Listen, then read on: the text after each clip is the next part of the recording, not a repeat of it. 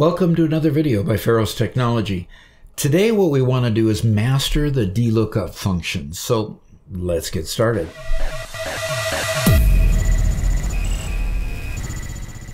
So the DLook function has these arguments. It has an expression, which is required, that identifies the field whose value you want to return.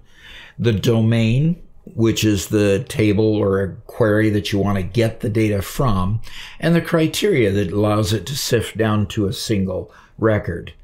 So let's look at each one of these and see what happens with each one. So why do you use the DLookup function? Why don't you just put it in a query?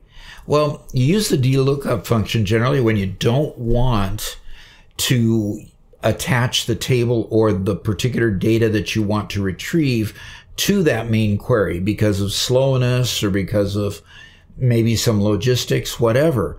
But generally, the table that you're getting the data from DLookup is not attached to the form that you want. So DLookup is used to jump out of the control table for the form and jump to another table to bring back some information just to display on the form.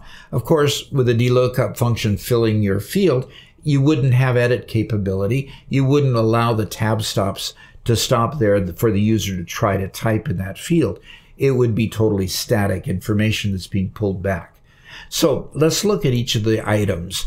Now, the DLookup returns a single field value based on the information specified in the criteria.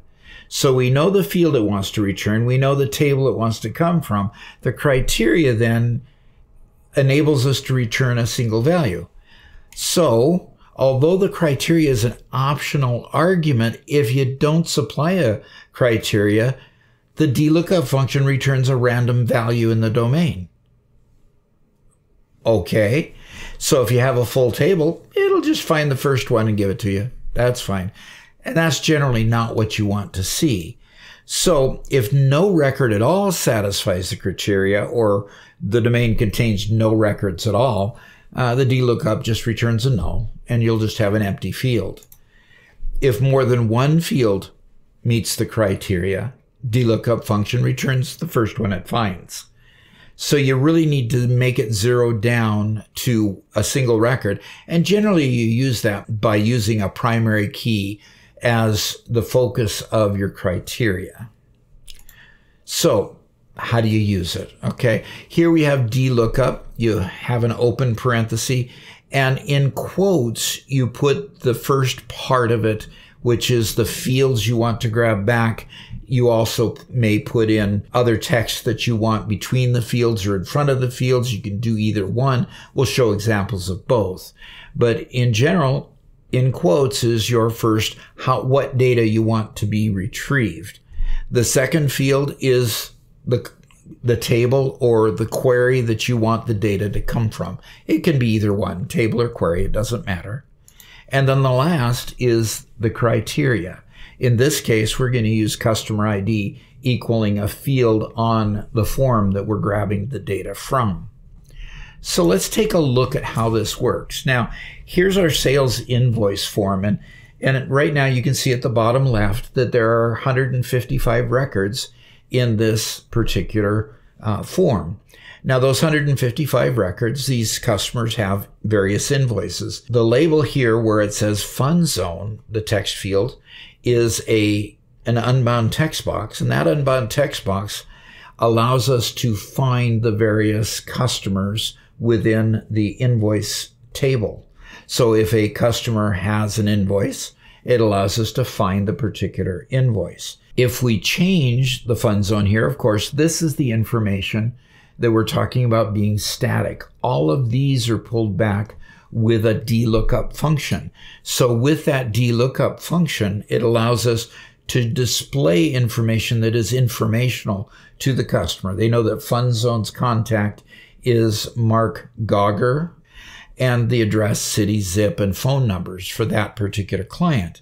The customer ID is up here. This is the customer ID text field that I showed you in a screen earlier, and we'll show you that one again. So let's take a look at the various elements on this when we put this in design view. So highlighted right now is the DLookup for the first name, last name. And when we go over and look at the control source, we see the example that I gave you on the previous screen where we want the first name and we padded it with a space in the middle and then the last name. It's taken from table customer contacts, and the customer ID is to be equal to the customer ID on the form. We look at the next one, and here we want to pull the address. So we look for just the address as the field we want to pull, table customers is the table, and the customer ID still is the same criteria. Now, the next one with the same criteria, here we're going to go ahead and put a comma between city and state, and then a couple spaces between state and zip code with the same table and same criteria. Then the last example we show is for the phone numbers. And here you can see that we've added quite a bit more text. So in the area where we pull the data, we see phone number : and then we ask for the phone field, and then we say fax and the fax field. Still the same criteria and the same table. So you can see that what we do here, it is actually quite repetitive, and once you get a handle on it, it's quite simple. If you're able to get some value out of this, we really would appreciate you hitting the like button and help us to create more videos. And subscribing to the channel, of course, would help us greatly as we continue to grow and hopefully are able to produce more good quality content for you. So hope to see you again later. Thanks.